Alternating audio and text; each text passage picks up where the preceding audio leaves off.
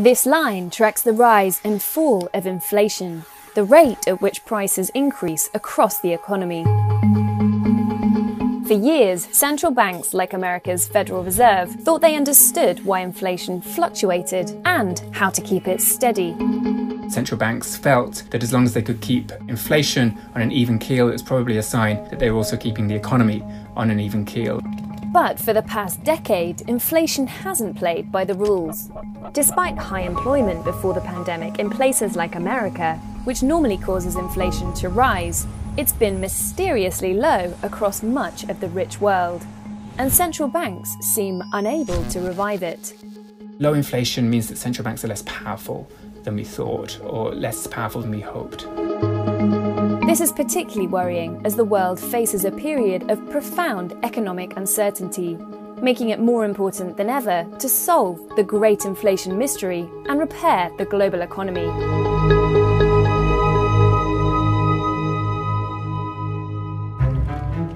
Inflation is when prices rise across the economy. It helps explain why a Big Mac cost less than $3 20 years ago, but is nearer $6 today. The traditional explanation is too much money chasing too few goods.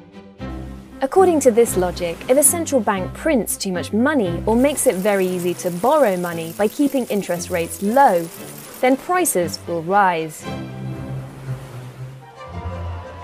Events like wars, which cause a shortage of goods, can also increase prices. So a little bit of inflation doesn't really hurt anybody, but when inflation is high and volatile, and when it's unexpected, it can do a lot of damage to the way a capitalist system runs. It can make planning very difficult, it can make borrowing money and lending money very difficult because you don't know how much you're going to get back. And so in countries that suffer high inflation, you see a breakdown in long-term borrowing. To avoid extremes of inflation, most central banks try to keep it at around 2%.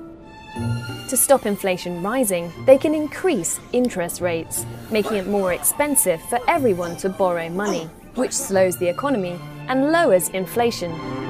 Predicting when central banks need to intervene to curb inflation used to be pretty straightforward, thanks in part to observations published in 1958 by an economist from New Zealand called A.W. Phillips. He was a tremendously resourceful man. As a schoolchild, for example, he rebuilt a truck from scratch and drove it himself to school, taking his friends along with him. He was also a prisoner of war during the Second World War and famously created some secret radios and tea heaters. Phillips observed that wages in Britain tended to rise faster if employment was high.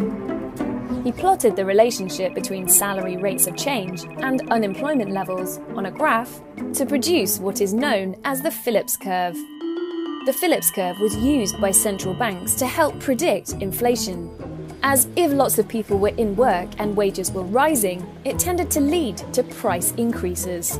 If unemployment's low and wages are therefore rising faster, that puts upward pressure on costs and firms will feel confident passing those higher costs on into higher prices because the economy is presumably doing quite well. The opposite is also true. When the economy is weak and unemployment is high, wages stop rising and firms can't raise prices much without losing customers. This theory was pushed to the extreme in the 1970s. A spike in the price of oil and overspending to fund the Vietnam War meant that inflation was rising rapidly in America. So Paul Volcker, the head of the Federal Reserve, raised interest rates to a record 20%. This huge hike in interest was known as the Volcker shock and brought inflation down by the 1980s. Labor leaders are increasingly speaking out about the credit crunch policies of Mr. Volcker's Federal Reserve. It created mass unemployment in the US, but it did ultimately have the effect of curbing inflation, and as a result, inflation did come down from double digits. But the idea that ups and downs in employment explained changes in inflation didn't last, giving rise to one of the great economic conundrums of the modern world.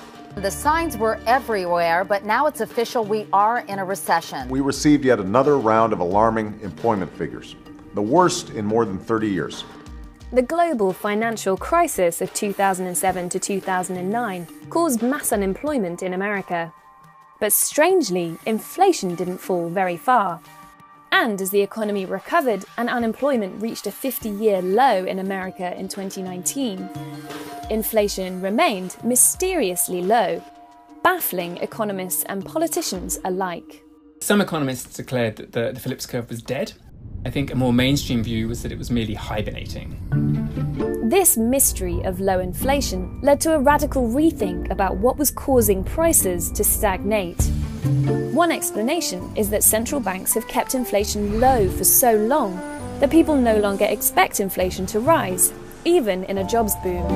And firms are more reluctant to raise their prices or wages if they don't expect anyone else to do the same. Another theory is that globalization has helped keep prices low, because it's led to an influx of cheap imports. Central banks have run out of room to cope with globalization because interest rates have been so low since the global financial crisis. And so if you do get downward pressure on prices from, for example, manufactured imports from emerging economies, central banks don't anymore have the room to offset that by allowing other prices to rise faster.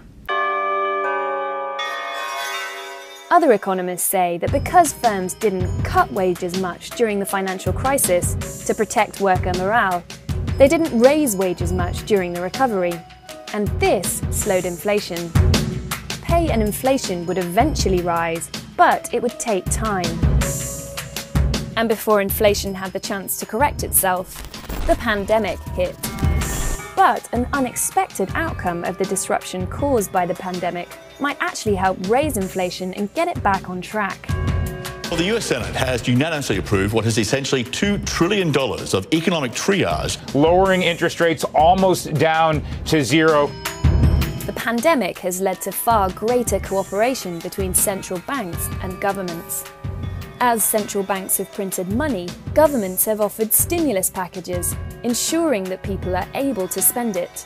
If governments can borrow and spend in the knowledge that they won't put upward pressure on interest rates because central banks will stop that from happening, then that should be quite a sort of powerful stimulant to the economy.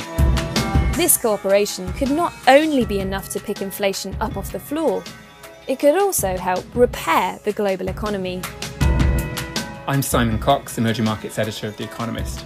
We've written a series of articles looking at the basics of economics and how thinking about that is evolving. You can read more at the link opposite. Thanks for watching.